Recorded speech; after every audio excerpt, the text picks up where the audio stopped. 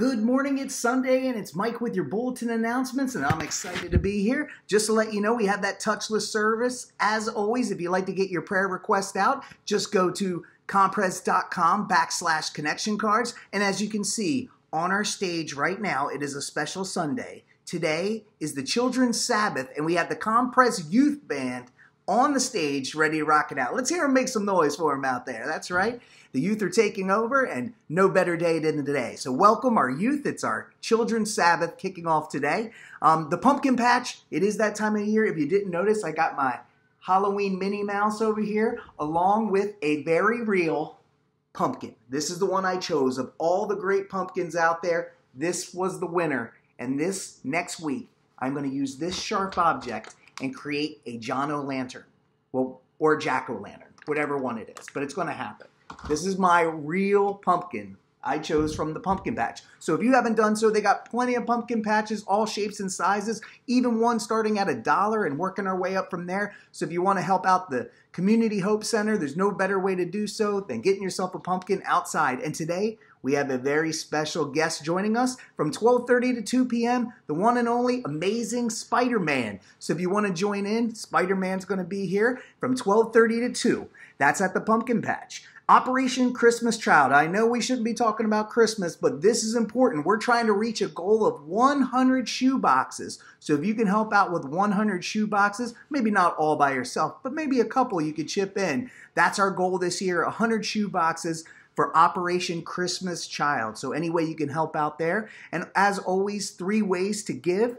You can go to the website and click the Give button. That's one way. Also, you can text to 8675309. Oh, wait, wrong number. Text to this number right here, a great way to give as well. And also, if you like to do it the old-fashioned way, you can put a stamp on it and mail it to this address right here. Any way you give is very much appreciated. We're trying to reach that budget, and if you can help us do so, we greatly appreciate it. So God bless you all. It's pumpkin time. We'll see you out there with Spider-Man, Minnie Mouse, and I'll be out there too.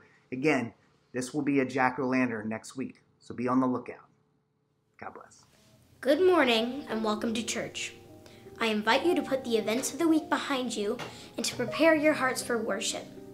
From the book of Proverbs, listen to the word of the Lord. Trust in the Lord with all your heart and lean not on your own understanding. In all your ways acknowledge him, and he will make your path straight. Friends, let us worship God together.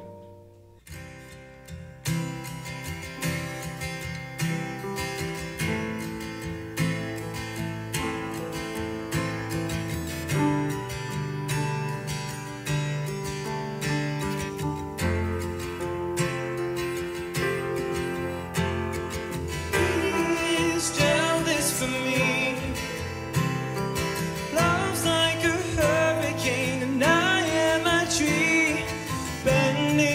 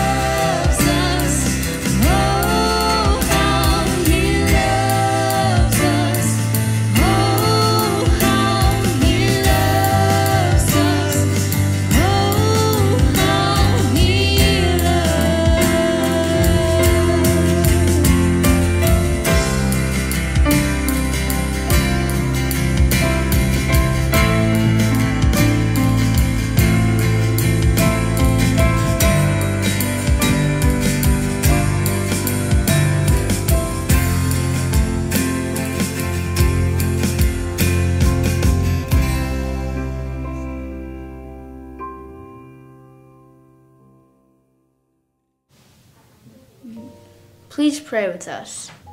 Dear God, we thank you for blessing us as we grow in your word. We thank you for our parents and the adults in our lives who guide us in so many ways. Please keep our feet on the path you would have us follow. We bring you prayers for healing, for those on our prayer list, and for all people who are ill. Please be with those who need your help at home, at work, and at school. In this very different year, please be with those who are struggling and bring them your peace and comfort. Please bring healing in all ways to this nation and to the other nations around this world. In Jesus' name we pray, Amen. And now we will share with you the confession of faith that dates back to the early church, the Apostles' Creed. I believe in God the Father Almighty, maker of heaven and earth, and in Jesus Christ, his only Son, our Lord, who is conceived by the Holy Ghost, born of the Virgin Mary, suffered under Pontius Pilate, was crucified, dead, and buried. He descended into hell. The third day he rose again from the dead. He ascended into heaven, and sitteth at the right hand of God the Father Almighty. From thence he shall come to judge the quick and the dead. I believe in the Holy Ghost, the Holy Catholic Church, the communion of saints, the forgiveness of sins, the resurrection of the body, and the life everlasting. Amen. Last year as fourth graders, we made a video about having a clear 2020 vision for our church. It has turned out to be a very difficult year. And yet, as we look back this year, we see that you gave in a season of lack and uncertainty.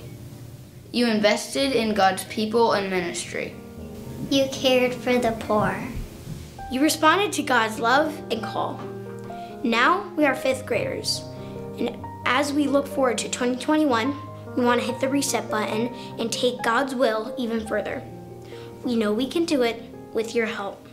Bring the full tithe into the storehouse, that there may be food in my house, and thereby put me to the test, says the Lord of hosts, and see if I will not open the windows of heaven for you, and pour down for you a blessing until there is no more need.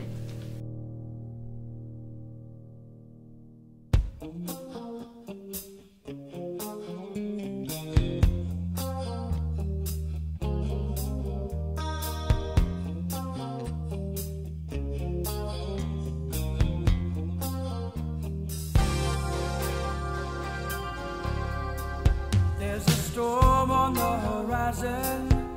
Oh, let the wind blow. There is thunder in the heavens.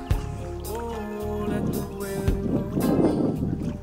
Hey D, what's happening? Hey Pastor, I'm out here kayaking. You know, I love to kayak. It's one of my favorite things. It's nice out here in Treasure Island, isn't it? Is it beautiful? It really is, man. Well, you know, I was out here putting my sermon together, and it's amazing to bump into you.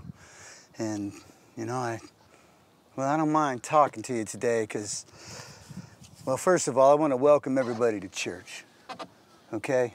We're having a little bit of fun. We're out at the beach. We thought we'd change up the scenery and just let you get a look at, you know, just God's creation.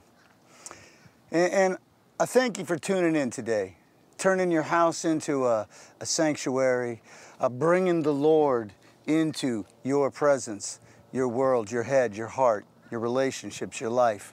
Because when he comes in, he brings all of his goodness, and anything that's broken, he wants to go to work on, whether it's a problem you're dealing with or something inside of you. And so it's just exciting to tune in together and seek what God has to say to our personal lives. You know, I got to tell you this crazy story before we jump into the Word.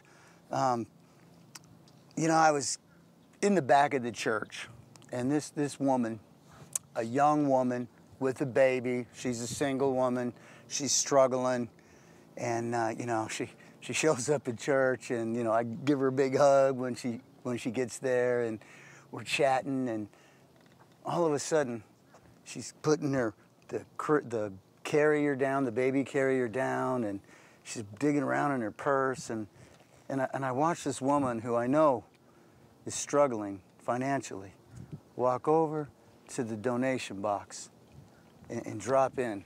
Not just a buck or two. I happened to see what she was putting in because I was standing right there. And I got to tell you, I was moved to tears that somebody who doesn't have much and is struggling to make ends meet and has to take care of a baby all on her own still prioritized the ministry of Jesus Christ.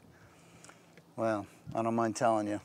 I cried, I did. I choked up because it just pointed out to me what it means to be devoted to and pursue and honor the Lord. And so, you know, if this is somebody who's struggling, I know, let's step up our end and make sure that we also prioritize the ministry of Jesus Christ, okay?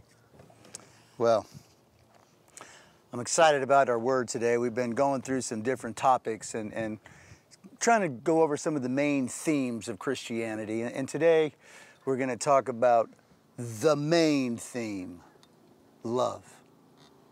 And love, you know, it's pretty much the driving force, the driving priority of our entire lives.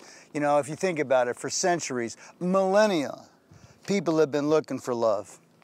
And to borrow a line from the old country western song, they've been looking for love in all the wrong places. And so where do you find out, you know, the definition of love?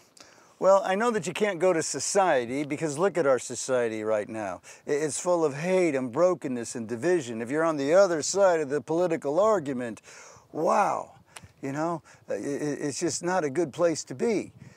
And then, of course, you can't sadly go to religion where you would think it would be the definition clearly stated because too many churches have misinterpreted love, not as a relationship, but as rules and regulations. You know, obviously, I don't know that we can be tuning into Hollywood because they've misrepresented love. I mean, let's be honest, friends. There's this one love story. And it says, love means never having to say you're sorry. Now, I don't know what kind of relationship they're in, but I'm constantly in need of receiving and extending forgiveness in my relationships. So I don't know that they get it right. And you know, we're in the town that Disney built, and it's kind of funny because, you know, the little girls and boys, they get their princess and princes outfits, and they're all excited about, you know, being that character, and the little girl wants to be Snow White, who grows up to marry Prince Charming and finds out she accidentally married Grumpy, okay? And, you know, we say to our spouses, oh, you know, I love my spouse, and I love pepperoni pizza. And the fact of the matter is, both of them give you heartburn, but it's not the same, okay? You've got two different elements going on here. And so what do we know to be the right words? Well, we know that we can use the word incorrectly to manipulate people. I'm thinking of Betty, who sent Ben a letter. I'll read it to you. Dear Ben, no words can express the great unhappiness I've felt since breaking our engagement. Oh, you know, I want you to take me back because nobody will ever be able to take your place in my heart. Please forgive me. I love you. Betty. Oh, by the way, congratulations on winning the lottery. Okay? Yeah, she doesn't love him. She wants the money. You know, this one man was trying to figure out how to tell his girl that he loved her. And so he went into the Webster's Dictionary and he read to her not just the trite statement, I love you, but the deeper meaning. He looked her in the eyes and says, I have a tender and passionate affection for you as a member of the opposite sex. And you know, that might be the adequate way of stating what love is, but somehow it gets lost in the communication. And this is romantic love, okay? There's our friendship love. You know, I said to my best friend the other day, Dr. O'Leary, I said, hey man, I love you. Not in any inappropriate way. And he said, I'm glad you clarified, okay? You know, we got friendship love, we got romantic love, we got the love for our family. But we need something solid that helps us understand what love is. And so where do we go to find it out? I'm going to say we go to the source of love, God, the Father. Okay, he's the one who created us. He's the one who placed himself, his own DNA, part of it inside of us, that entails the desire for love. Okay, this is important that you hear this. See, love is where we derive life's meaning. You know, God is love. That's what it says in the Bible. And therefore, he defines love, he demonstrates love, he commands us to love. And it all starts with our need for love. You know, we were made to be in an intimate relationship, a love relationship with God. But we messed it up. We mismanaged our free will in the Garden of Eden. Rather than wanting to be the recipient of God's love, we wanted to have our own independence. And so, you know, we messed up the entire relationship. And then rather than being done with us, God does something amazing, okay? His love is such that he went and pursued us. He personally went to retrieve us and invite us back into the relationship that we messed up. And I want you to think about this with me. The majestic Creator, Almighty God, this incomprehensible, intimidating, all-powerful being, this one made a personal sacrifice to woo us back into a relationship with him. And let me put this into perspective. Have you ever gone shopping for a car and you haven't been able to afford the new car, so you go to the old car lots? Well, so I'm looking for a used car and I find this one that looks brand new. In fact, it only has 3,000 miles on it and it's going for a cheap price. And so I say to the salesman, what's the deal with this inexpensive price on this amazing car? He goes, well, it got returned under the lemon law. And you know what that is. You buy a new car, it's not working, it's a lemon, and so, you know, Chrysler had to buy it back. Well, I wasn't interested. I didn't need to take it for a test drive. I didn't need to negotiate. I didn't want to even invest any energy into this potential car because, you know what, I have enough lemons in my life. The last thing I need to do is add a lemon car. I mean, it actually says on the windshield, it's a lemon, you know. You gotta know, don't do it. But here's what's so amazing about God's love. He bought us through Jesus Christ's cross back from sin when we were lemons. In fact, he paid top dollar for an as-is lemon. I mean, nobody pays full price for a lemon, but that's exactly what God did for you and me, okay? He knew we were rotten, and yes, he gave the price of his son. Friends, I want you to think about this. This is outrageous love. It's not natural to love somebody who doesn't love you. It's not natural to give your best when less is acceptable. It's not natural to give everything when there's absolutely no guarantee that you're going to receive anything in return. But this is the love that God has for you, the investment that he made to bring you back under his care, his covering, and an eternal life with you, his creation. And friends, it doesn't even stop at the cross. He then gives us his Holy Spirit. And this is amazing. This is the presence of God with us at all time, to comfort us when we're hurting, to guide us when we're making decisions, to bring to remembrance the promises and the hope and the future that he has planned for us. And it's an eternal insurance plan. We get to go to heaven because of what Jesus did. And best of all, it's a present friendship with the living God. Yeah, we're not doing religion here. We're entering into a relationship with somebody who's mighty crazy about you.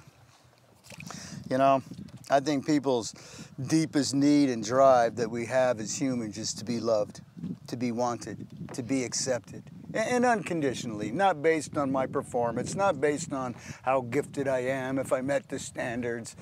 No. This is me as is.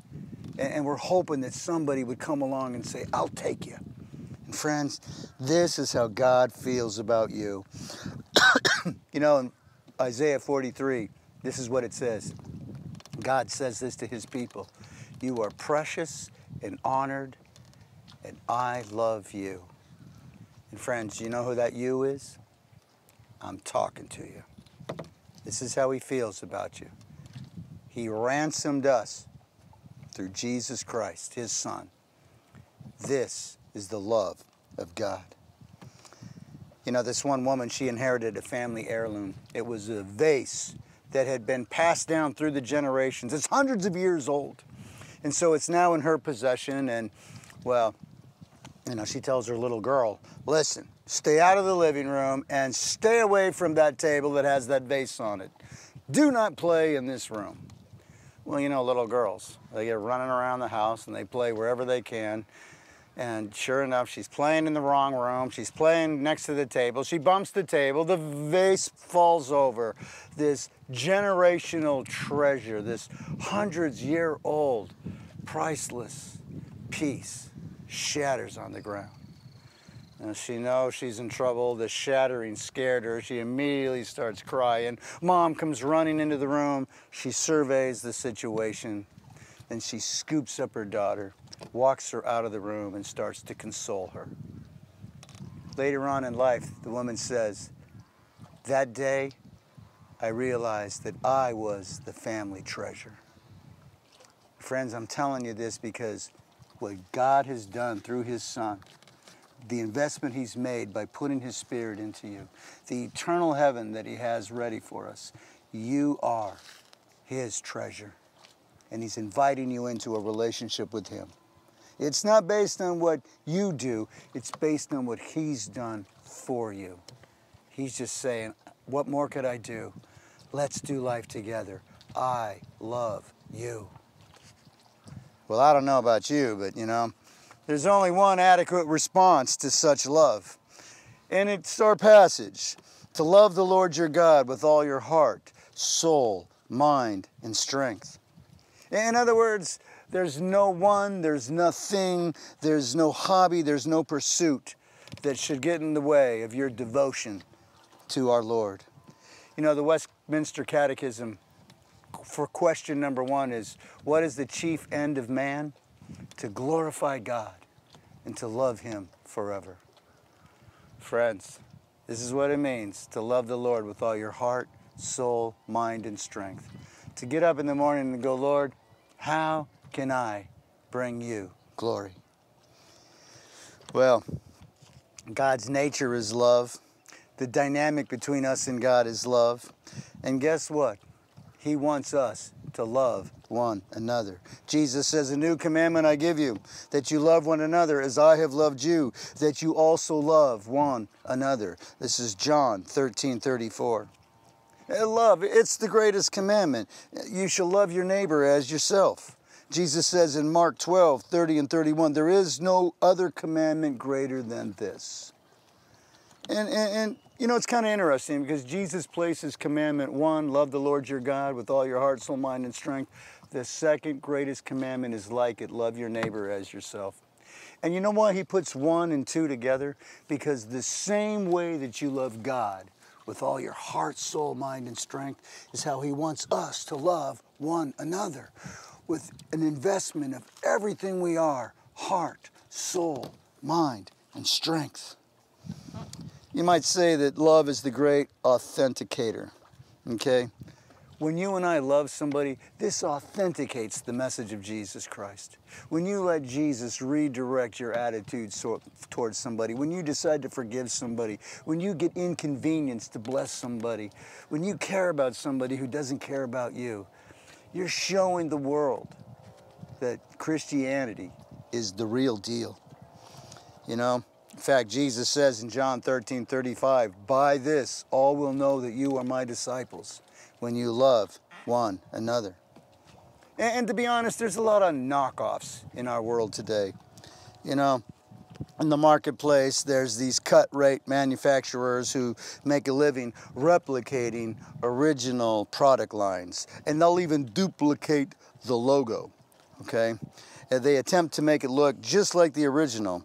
And you see this especially in ladies' purses. The Gucci purses, you know, those radically expensive things. okay? Well, they're not the real deal. In fact, this one pastor was saying he's in Seoul, Korea, and he's going shopping, and they offer the knockoff with the original tag that you can iron on so nobody will know that you paid less for the real deal. And Paul addresses this authentication issue in the great love chapter of 1 Corinthians 13. You know, he says something radical. He says, you know, if I speak in the tongues of angels, if I have all knowledge, all prophetic powers, he says, if I have the faith to move mountains, if I get martyred and my body burned to honor Jesus Christ, and I don't have love, it profits me nothing. Isn't that incredible? You know, love, it's the essential thing. You know, when Paul has a list of the virtues of the faith, this is what he says, the greatest of these is love. And you know, when you look it up in the dictionary, this is what it means to be essential. It's constituting the essence of something. It's the utmost importance. It's basic to what it is. It's indispensable. It's an absolute necessity and requirement. And guess what that is for the Christian? That we love, okay? This is what separates the knockoffs from the real things. This is what God's looking for us, from us. And this is what the world is looking for from us. Love. You know, you might say love is the great apologetic. And the apologetic means that it's the proof of the situation. It means we can defend real Christianity when you and I love.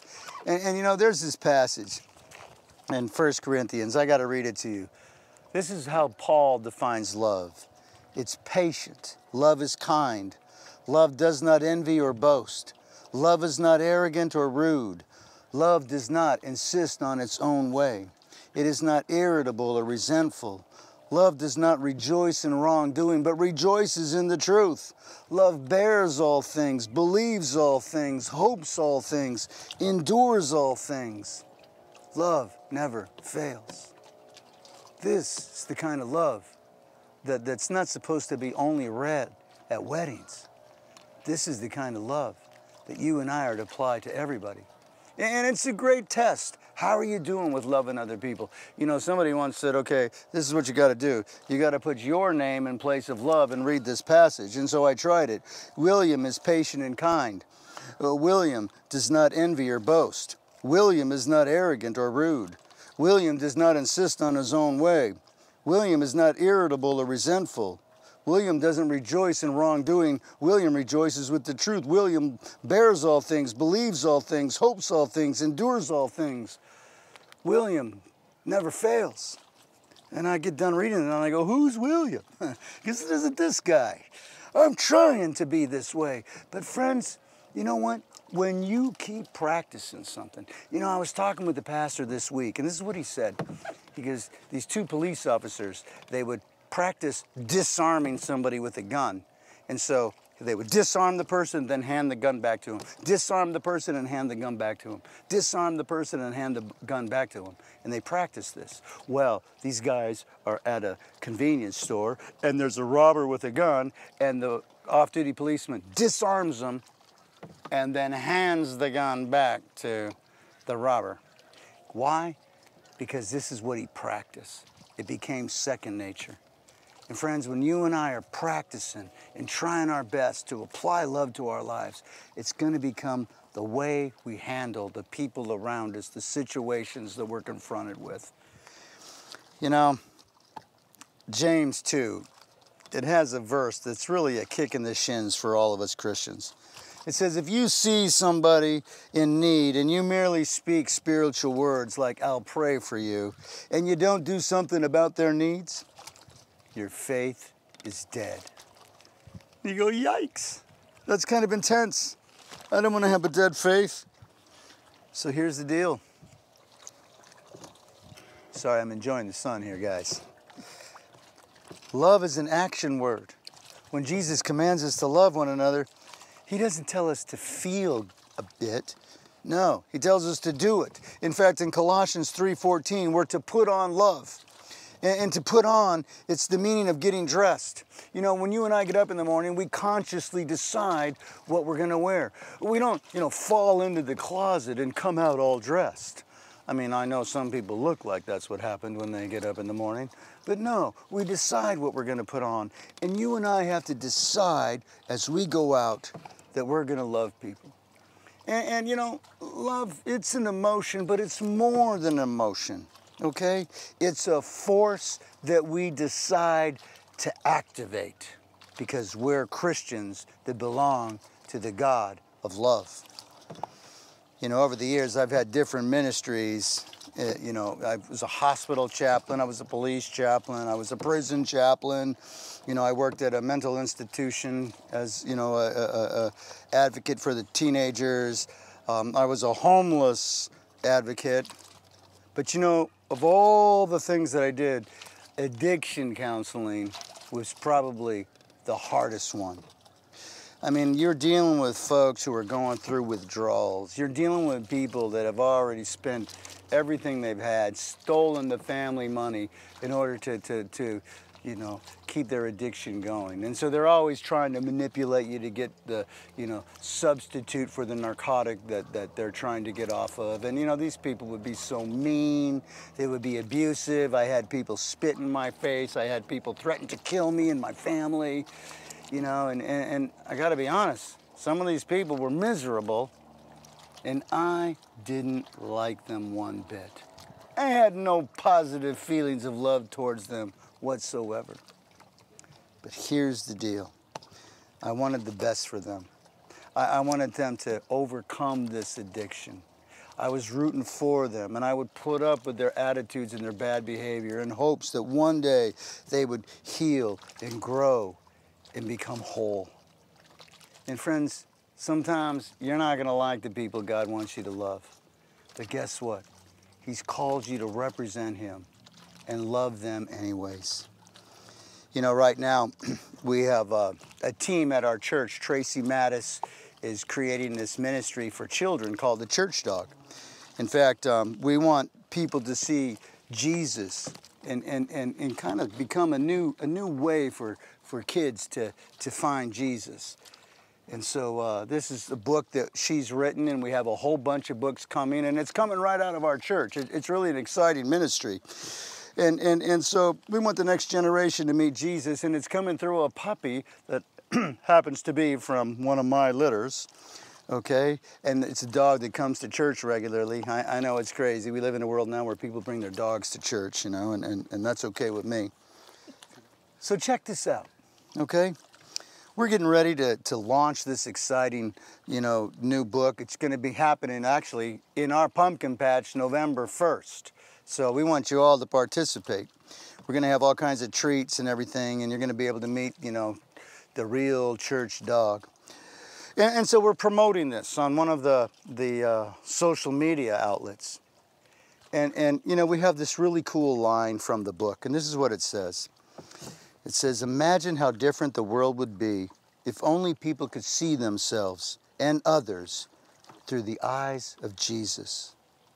This is the heart of the message and the intention of Church Dog. Well, what a nice message, right? And not so much. Okay, all of a sudden, people start complaining. Why is Christian content on this community site? The founding principles of this town don't have religion. And I go, actually, if you look at the original version of Celebration, a church was established in the center of town. So you're actually wrong when you make that statement.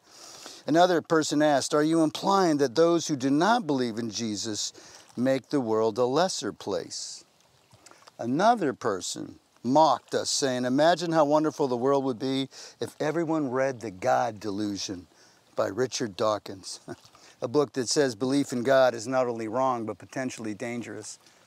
And I'm thinking to myself, in the last century, 3 different atheist regimes killed 135 million people, and Christians are the dangerous ones? All of this controversy over this cute little puppy. Well, Of course, we didn't answer the atheist, you know, with an antagonizing response. But, you know, yes, I am saying that the love of Jesus Christ, if carried out the way the Bible defines it, as we totally invest in the well-being of the people around us, if we lived that way, friends, the world would be a better place. You know, today we're pushing humanism. And humanism is a great idea that, you know, we're going to be able to, you know, treat one another well. But what folks don't take into account is human nature. See, Jesus addresses a broken human nature. Humanism doesn't. And what's going to happen naturally is the sinful nature is going to arise, and those in power will then subjugate, control, and profit off of those they rule. It's just the way sinful nature works in people's lives. And that's why Jesus came, not so that we'll be good people, but so that we'll be God people. The God of love people is who we're supposed to be. And another argument that was raised online, I want you to listen to this. You know, this is in response to the little church dog. Why do you so-called church-going, self-proclaimed good Christians hate the LGBTQ community and Muslims and Chinese and Mexicans? I'm like, well, I don't know. You know, I'm thinking when Pulse happened, we put a service together to you know, give families that were connected to those poor victims a place to grieve and find hope. I mean, I got a couple of Hispanics on my you know, team right now. We don't hate any of these people. But you know what? I felt like this is what's going on. This is how the woman says it, and I need you to hear this, Christian. I'm talking to you right now. She said, I'm genuinely not sure how believing in Jesus makes a difference for them, us Christians. Ouch. I want you to hear me. The atheist is throwing down a challenge. I'm not seeing the love that Christians are reputed to have in the Christians around me. And friends, I just got to say, you know, we can have arguments about free will. We can have arguments about the sinful nature. We can have answers to all the objections. But the greatest tool that we have in showing the world our faith is to love them the way Jesus Christ loves us. You know, I remember one time I was at a homeless place and I was a young man and I was, you know, trying to serve food, and, you know, I said to the guy that was running the show, hey, you know, are we serving Christians? Because it was happening out of a church. And he said, I hope not. I hope we're serving non-Christians so that they can meet our love, our Lord, through our love. And isn't that the great challenge of Matthew 25? Jesus says, come, inherit the kingdom of God that was prepared before you, for you, before the foundation of the world. When I was hungry, you fed me. When I was thirsty, you gave me drink. When I was a stranger, you took me in. When I was naked, you clothed me. When I was sick, you visited me. When I was in prison, you came to me. And they said, Lord, well, when did we see you this way? Whenever you saw somebody in need, you were taking care of me. And you know what, friends? What this means is it's kind of fun. These people weren't even thinking about it. You know what happened? They changed out the selfish nature for the Holy Spirit. And now the Holy Spirit is influencing the way they deal with the people around them, the way they care for the people who have needs, the way they forgive folks who are still struggling, the way, well, they love others the way God has loved us. And I guess I have to ask, are you still operating under the old nature? Or is the Holy Spirit guiding your path? You know, I'm going to close up here. During my psychology degree, we had to answer the question, if you were shipwrecked and floating on an ocean with your friend in a rubber raft, and all you had was 5 gallons of water, a set of flares, and enough food for 1 week, what item would you throw over if you had to, because, well, you had to throw one item over in order to make it to land? Which one would you discard? Apparently I answered incorrectly. I said my friend. And if that would be your answer, friends, this sermon is for us. Because you have to know the Christian priority is He wants us to care about others more than ourselves. And here's what I want you to know. Christian, our love is other-centered. And it's only successful when you and I are God-centered. Well, this is the greatest priority. And I have to ask a question right now. Christian, are you handing your life over so that Jesus is guiding your path? And maybe you're watching this and you're going, you know, I've been troubled by some of the Christians around me, and we're all still in process. We're all still trying to get it right. And the more we cling to the Lord, the more we pursue Him, the more we let His Spirit inside, the more we get transformed. And it's a beautiful relationship that I was telling you about earlier with God. And maybe you haven't entered into that relationship yet. Friends, it's not based on how good you are. It's based on how good He is. And He loves you. And He would love for you to step into this relationship. All you have to say is, Lord, I'm flawed. I'm one of those sinners who needs to be forgiven. And He brings that forgiveness to you. He wraps His arms around you, and He brings you into this life that's called abundant and eternal life. It's life with God. So wherever you are on the journey, let's take a step in that direction. Friends, God loves you. And I'd like to say this.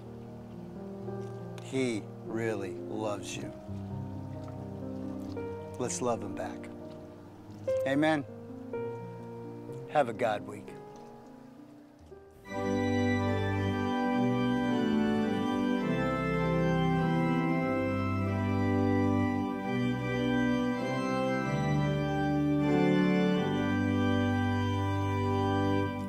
Softly and tenderly, Jesus is calling, calling for you and for me.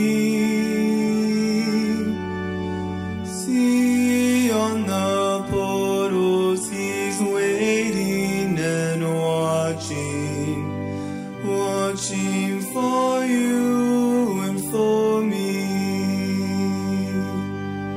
Come home, come home. You are weary, come home. Earnestly, tenderly, Jesus is calling, calling, oh sinner, come home. Why should we tire when Jesus is bleeding, bleeding for you and for me? Why should we linger and heed not His mercies, mercies for you and for me?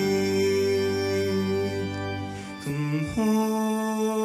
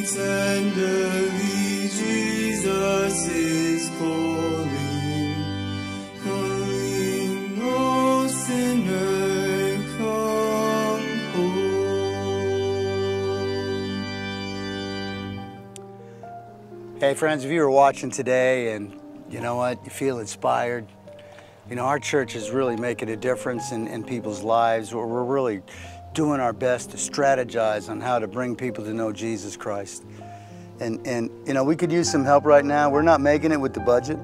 I told you about the person who barely has anything and is making a commitment, and you know, she believes in the mission of our church. She believes in the love that God has for us. She believes in the need for us to love others. And I know that's how you feel, or you wouldn't be tuned in. So if you'd be willing to help us out, we're struggling, we need it. More importantly, there's all kinds of people struggling around us, and we want to meet their needs. So let's unite and do this together. Love you. Amen. In today's fast-moving world, smartphones are integrated into our lives. We bank and shop on our smartphones, and many of us want to give with them too. Giving to the church with a text message is fast, easy, and versatile. With Give Plus Text, you can make a weekly offering or respond to a special appeal in just seconds. To give, you enter the church's 10-digit Give Plus text number and the amount you wish to donate. Then send your text. The first time you contribute with Give Plus Text, you'll receive a secure registration link. Click the link to go to our secure website, where you'll enter your contact and payment information. Tap Process when you're done. After you've completed your registration, a text reply will verify that your gift has been received. We'll also email you a receipt. For future giving, you simply send a text with the amount you wish to give, and it will process automatically. You can also choose to make your gift recurring. Give Plus Text is that easy. Register, give, repeat. Call or visit the church office to ask about Give Plus Text and the other electronic giving options we offer.